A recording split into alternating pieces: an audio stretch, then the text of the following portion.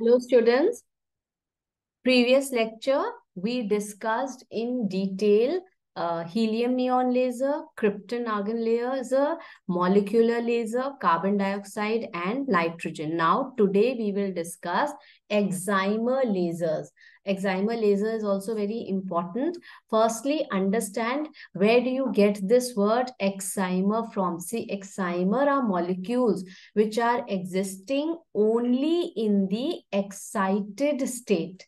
So the population of the ground state of molecules will always be zero, and it will be so easy to obtain population inversion, which is a necessary condition for laser action.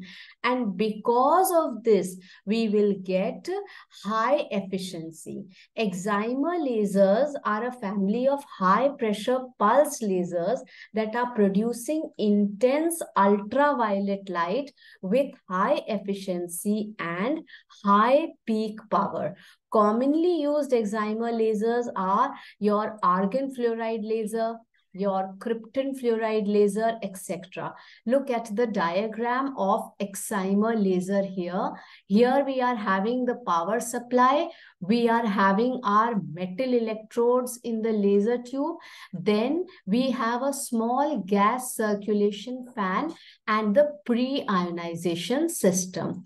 And the laser output beam is obtained. Now this whole structure is made up of steel.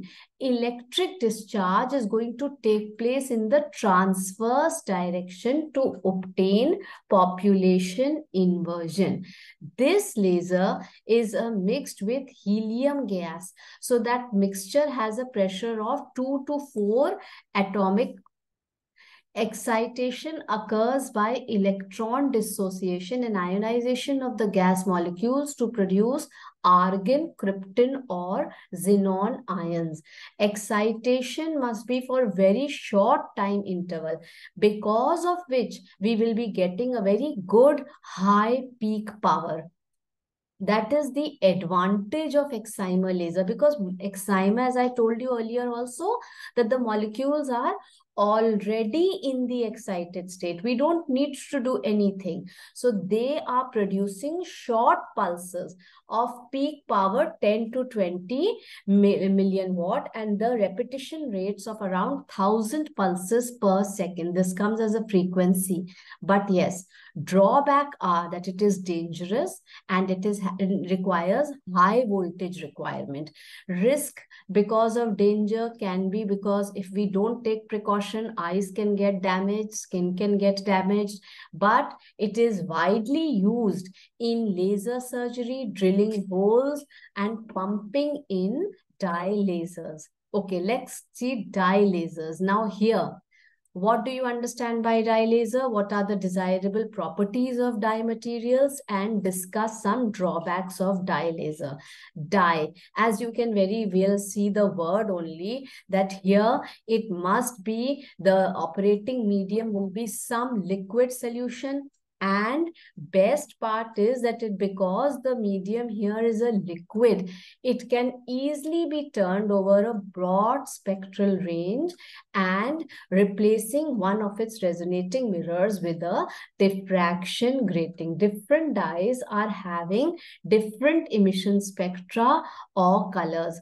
Dye lasers cover a broad wavelength range from ultraviolet to infrared. The most common used dye is the rhodamine 6G. This emits yellow-red region, and the bluish-green region we get from the coumarine dye. So this is a very big advantage of dye lasers, because dyes easily form combinations and we get nice output beam. Here, look at the diagram of dye laser. Here, because of the addition of grating, we are getting nice color combination of the output beam of laser. The characteristics of dye laser are that they have high absorption at the excited wavelength, small transition probability. Dye lasers are available to be operated. Either you can operate them as the pulse mode or the continuous wave mode. Yes, they are tunable lasers. 4-level liquid lasers. Here, organic dye is the lasing medium, operates in the visible spectrum, optically excited by another laser, and the construction and working consisting of dye. The dye solvents can be used for alcohol, toluene, benzene, etc. And optical cavity is formed by using confocal mirror arrangement. Energy level diagram for an organic dye solution has two electronic sets of molecules. One is singlet and the other is the triplet.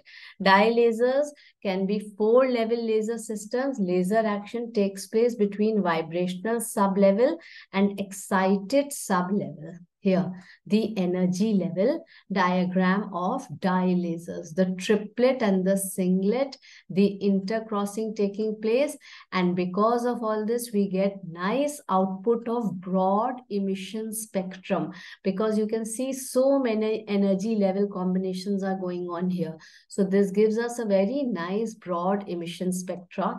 It is a very cheap laser, widely used, tunable in visible range.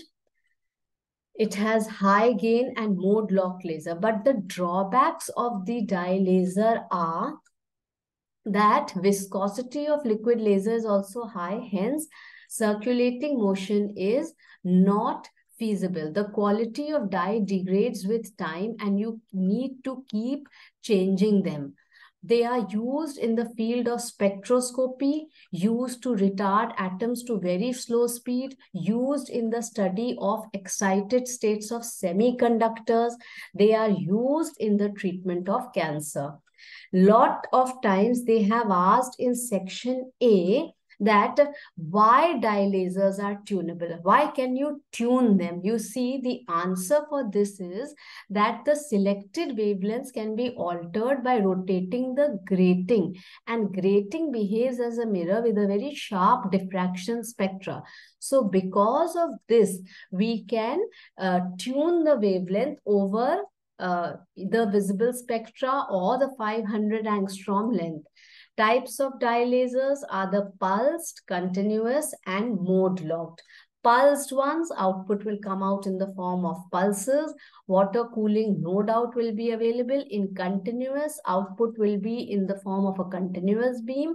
In mode locking technique, laser pulses of very high peak power and short duration, maybe of the order of femtoseconds, will be there, but their intensity will be strong.